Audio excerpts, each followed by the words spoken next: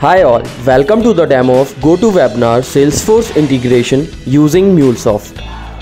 So what are we integrating? We are integrating the registrant of webinar to Salesforce. Let's get started. Suppose that you are hosting a webinar. Here is one I had created for you, which is GoToWebinar Salesforce integration demo. So the most important thing that you would require is that the users can register on your webinar. So here is the URL you need to share to get the users registered. I'll show you the URL. So this is the URL. So I'll just give you an example and register a user for you. Let's click on this URL.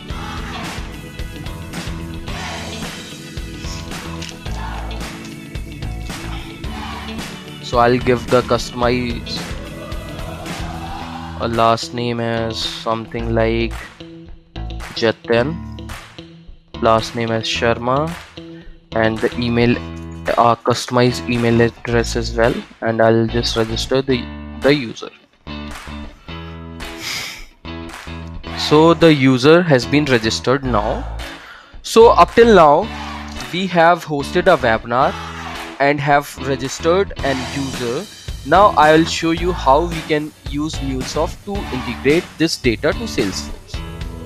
So this is the Anypoint Studio of Mule, and this is the listener which is responsible for triggering the flow, and I'll show you the configuration of the listener. So the listener is listening on the port 8081, and the host is listening on all the interfaces. So let's proceed further.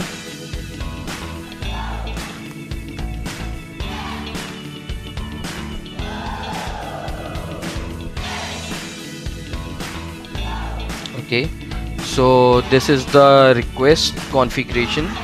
This is the requester which is requesting the data from the webinar to the Mule.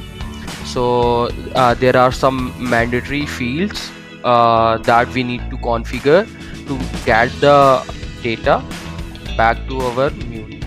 So these are some important fields which are like client ID, client secret, the external callback URL, the access token, the refresh token, and so on.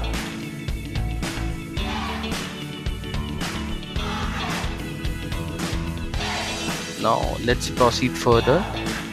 So the next component here is the Salesforce connector. So this connector is responsible for integrating the data in the Mule to the Salesforce. Okay, so I'll show you some of the mappings that would be present in the Salesforce.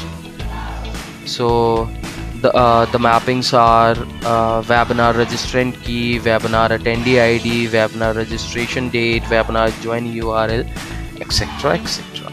So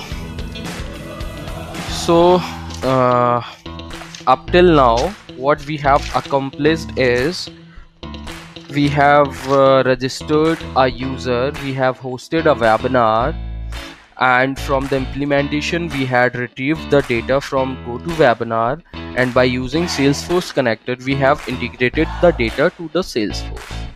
Now let's trigger the flow and check if the data is integrated in the Salesforce or not. So I'll just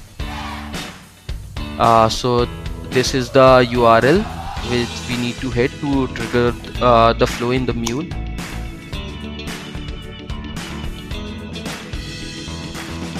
So now I'll check the Salesforce if the data has been inserted, integrated or not. So this is our Salesforce.